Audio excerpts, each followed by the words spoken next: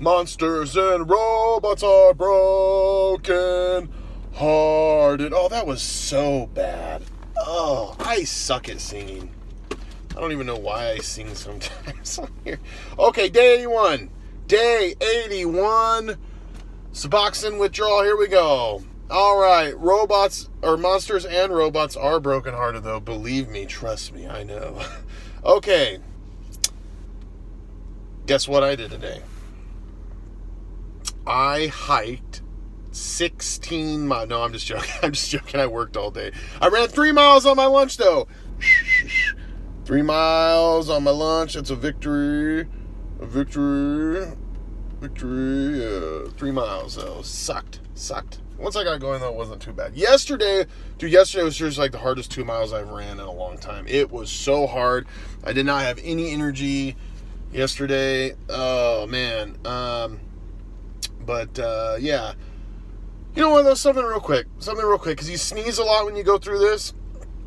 I just got to tell you, okay, I am, everyone's like, bless you. Well, I never say bless you when someone sneezes. I don't even think about it. Like, it's just like, I don't really care. Like, I don't know. I don't subscribe. I'm not a conformist, no. But I just, my wife thinks it's rude. I mean, is that rude? Like, if you were hanging out and you sneezed and I didn't say bless you, would you be offended? I mean, like, so I asked my boss, like, are you offended if no one says bless you? And he's like, no, I don't care. Well, come to find out, I was talking to another guy at work, a good Christian guy, by the way. I don't know, I have to say that because we're talking about, like, blessing or something. But seriously, he actually told me, he came back, he's like, Gabe, I don't like it when people say bless you either.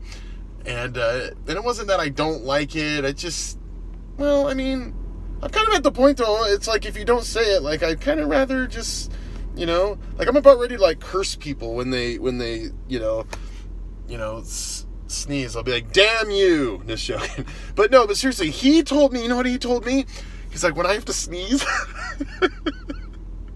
he goes and hides and sneezes so no one says bless you.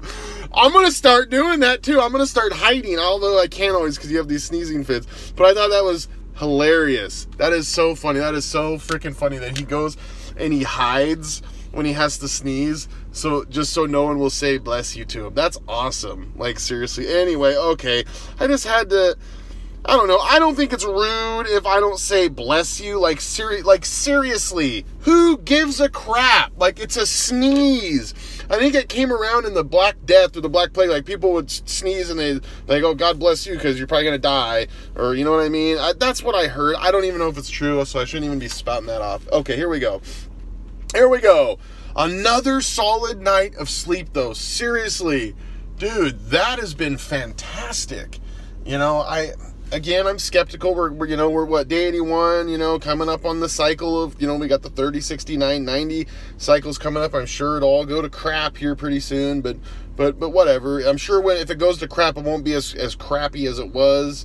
But I'm taking that solid sleep. But you got to get used to not feeling super great, but not feeling like complete crap, though, too. Like, you're not yourself. You're kind of just, you got to get used to that. It's not going to just lift all at once, okay? I know I say this stuff all the time. I know this, but it's just part of it. Like, you got to get used to that kind of in between, that, recovery purgatory, or I don't know what you want to call it, what the great thing would be to call that, but then yes, you're gonna kind of be in that purgatory, but then you're gonna have ups and then you're gonna have downs. Okay, the ups are not going to be very long, and the downs, they seem like they're a little bit longer than the ups, but whatever, that's okay, because seriously, the up, when we're all done with this, the up is going to be great. Like, we're going to be up for the rest of our life. I'm not saying everything in life, once you get past opium, you never have problems in life anymore, and you never have bad feelings, or, you know what I'm saying. But you got to learn to deal with that crap. We have to learn to deal with life, okay? That's the thing, too, is like, that's why, like, going through this and working through this, like, I know rehab is the most successful thing, but, doing it this way, you're learning to deal with life. You're dealing with life, going through this crap, this hell, It's like, so, like, that, whatever, and when you get on the other side, it's going to be a piece of cake, man. You're going to be confident. I'm going to be confident. Who knows? I'll probably go, I'll probably start my own landscaping business or something. I don't even know. Anyway, okay, I don't know why I said that. I just saw grass there, and I was like, mowing the lawn. Okay, here we go. Dude, seriously, eating like a, I don't know, a hippo, or I don't know what eats a lot, like a cow. I mean, I know people say you eat like a cow. I mean, I don't know, like seriously, what animal does eat the most? I mean, I know like certain little stats, like you never believe, like what animal has the most testosterone? Anyone take a guess? The bull shark. No joke. Seriously, no joke. Things got, that's why they're so freaking dangerous, dude. Okay, anyway, I'm sorry. This is so random. Wasting time as usual.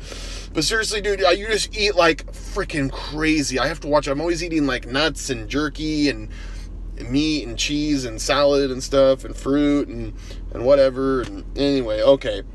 And also, I wanted to say sorry for the terrible reading at last night's video, at the end of last night's video. That was terrible. I was so tired. I wasn't prepared. I looked like an idiot. I was kind of embarrassed when I watched it. I had to see how I even, it just was terrible. I apologize. Hopefully it doesn't get that bad tonight, because who knows? It probably will. Anyway, okay. But a guy asked me, what has been the hardest week that I've gone through? A guy asked me this the other day. Good guy. He's freaking, dude, he's doing a heck of a good job. He's getting ready to go for it too here pretty soon. He's tapering down. He's been doing a great job. But anyway, what has been the hardest week or the hardest part, and it was kind of hard for me to answer in some ways. I mean, I still stand by the hardest so far. I'm at day 81 right now. The hardest so far, the first 12 days or so. That, I mean, because I had that off. Like, if I was working, I mean, that sucked. I mean, that's when you're feeling the most symptoms. That's when you're not sleeping good at all. You are just so exhausted, okay? But having said that, when you get back to work, there's some other elements that makes it hard, or you kind of get what I'm saying? I mean, I do still stand by like the first 12 days, but like, or maybe it was like day 5 to 12, or would be the hardest week, or, but then there's the times when you get in the day 40s and even into the 50s or something, and if you go on a stretch where you never catch up on your sleep, you just, you can get a night's worth of sleep, but you don't catch up. You're not going to catch up for a long while, probably.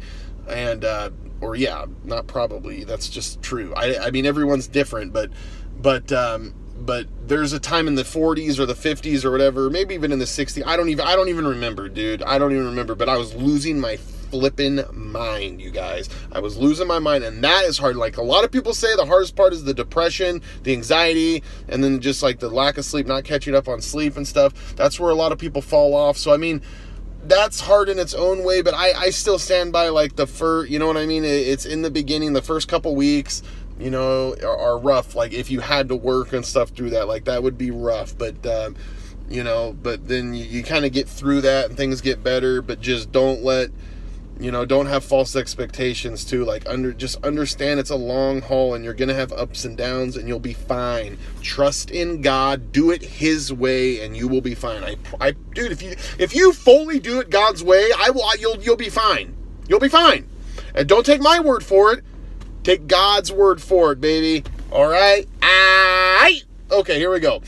War, baby. We're surviving the war, baby. This is a war. We're surviving the war. We're pushing along. This is spiritual warfare. This is flesh war. I mean, we're doing it all, man. We're everything's coming in at all these different angles right now. But let's not forget, dude. Okay, here we go. The armor of God. Okay? Seriously. Okay. But seriously, like, if we're gonna survive this long war, we gotta do it. We better listen up to what the Bible says. We better do it God's way, okay?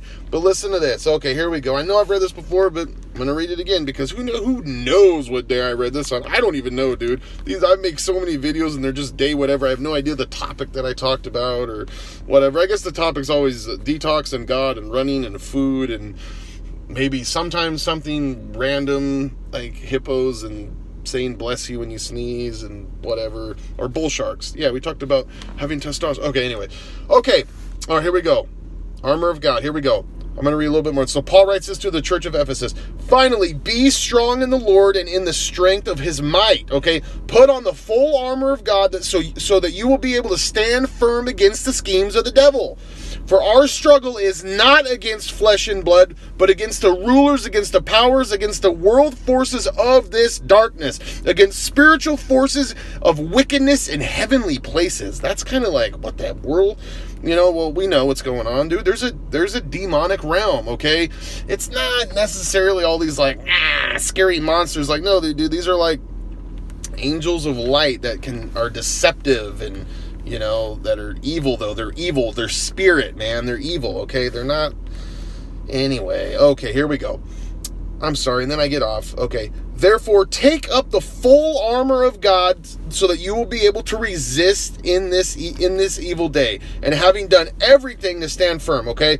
Stand firm, therefore, having girded your loins with truth. You gotta start with truth. You gotta gird your loins with. If you don't have truth, you don't have bearings on anything. You're like the waves being tossed up in the ocean. You're double-minded. You gotta have truth. And I'm saying this from experience, dude. I was such a double-minded man. I'd kind of this and then kind of. You gotta gird your loins with truth. That is what is gonna get, dude. And I'm not just talking about this. I'm talking about getting through this life, okay? And then Paul's not writing this for people going through opium withdrawal. Only this is life. Life is freaking hard. If it's not hard yet, like I said this yesterday, it's going to get hard. Trust me, okay? Okay, here we go. So we gotta gird your loins with truth. Having put on the breastplate of righteousness that protects your heart, okay? So righteous living is protecting your heart, okay? Okay. Sorry, I'm getting a little pumped up here.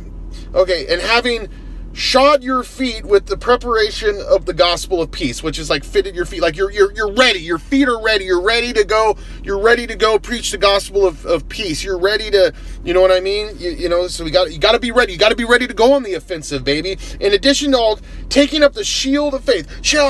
Okay, shield of faith, with which you will be able to extinguish all the flaming arrows of the evil one, okay? That shield of faith, that girding ourselves with truth and having that shield of faith, baby.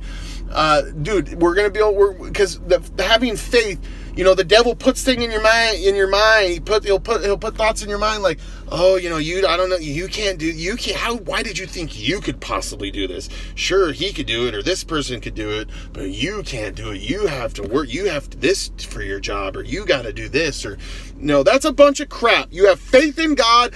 With God, we can accomplish all things. All things are possible with God. So don't have that shield of faith. Seriously, you have that faith as your shield. You'll extinguish all that crap from the evil one. And take the helmet of salvation, baby. Bam! Dude, that salvation, baby. Helmet of salvation, because God is going to redeem, dude.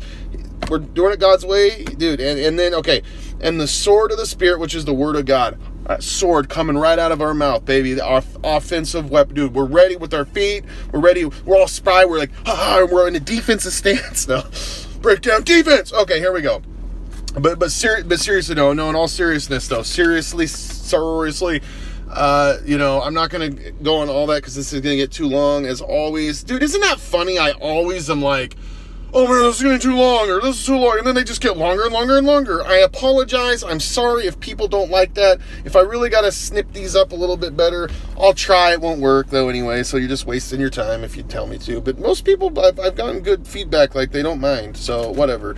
Okay, but seriously though, put on that armor of God. Seriously, and you gotta stay in the Word of God, baby. That's where the stuff gets in your heart, man. Your faith comes through hearing, and you know, I've said that a million times, faith comes through hearing, and hearing comes through every word of God. So let's do it God's way, not our own way. And seriously, I'm telling you right now, like, dude, if I wasn't doing it God's way, right, like, I would have already failed.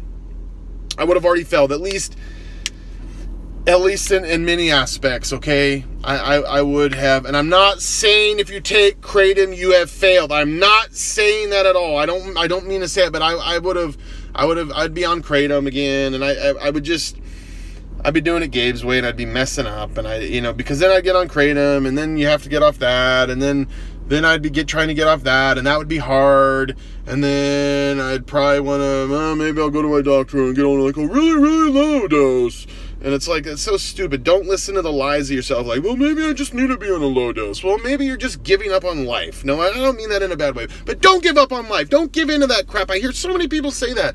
And it's like, no, you don't need to be on a low dose. Like, you can do it. You guys, with God, anything's possible. Okay, here we go. So let's do it God's way. Let's abide. Let's do it God's way. Okay. But here we go. 1 John 3:13 through 21, baby. Do not be surprised, brethren, if the world hates you. And Jesus said that too. When the world hates you, he said, remember, it hated me first, okay? He was the first, well, Christian or whatever you want to, I mean, like, he died for telling the truth and being righteous, and you know, he testified against the evil, the wickedness of the world, and they killed him for it. You know, I mean, do we have that in our society? If you stand firm to certain morals, like, you are ridiculed. I mean, like, seriously, it's like, sorry, I don't agree with you. Like, wow, what tolerance you have. You say tolerate, but you don't tolerate someone disagreeing with your lifestyle. It's not like I'm telling, like, it's just because, I don't know, I'm sorry, I don't mean to, like, we shouldn't be judgy, we really should not be judgy, but like, we have things in our life that we believe. I'm sorry, I don't know what to tell you, I can't help it. Okay, here we go.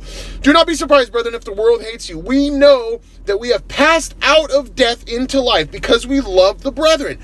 He who does not love abides in death, okay?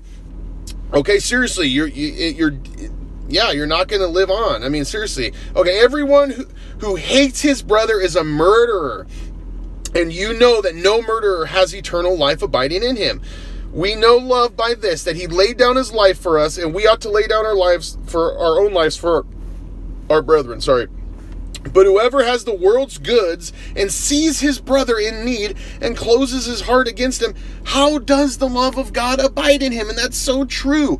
If you can help someone and you say, well, bless you and hope everything works out, and you don't actually help them, the Bible, it's not saying like, it's saying literally, how does the love of God abide in you? It doesn't. It's not possible, because the power, the kingdom does not consist in word, but in power, okay? Remember that. All right, here we go. Okay, little children, let us not love with word or with tongue, but in deed and truth. And then there you go, it says that. So in deed and truth, baby. Okay, we will know by this that we are of truth, and we will assure our hearts before him. And whatever our heart condemns us, for God is greater than our hearts and knows all things, okay? Beloved, if our heart does not condemn us, we have confidence before God, okay? And that's the thing, when you're really in the Word of God and you're really praying and you really understand God's will, your conscience becomes, it's like God just leads your, you know, God, in which the Bible already says, like, God is written our laws on our hearts. Like, dude, people know, and, you know, mainly in the West and even other places, though, you'd be surprised, dude. It's so amazing listening to testimonies of folks that have, you know, become Christians out of Islam, out of Judaism, out of tons of cult stuff too, and just in general too. Dude, atheist testimonies are awesome too.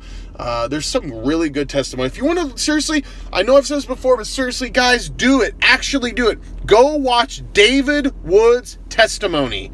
David Wood, okay? He's a great Christian apologist. He's an expert on Islam and stuff too, but like, go watch David Wood's testimony. It's really good stuff. Okay, God bless everybody. I hope you have a blessed day. God bless you. And I don't say that because you sneeze. In fact, if you sneeze, damn you to hell. No, I'm just joking. I'm totally just joking. But anyway, God bless everyone. I'll be here tomorrow for day 82. All right, God bless and salute.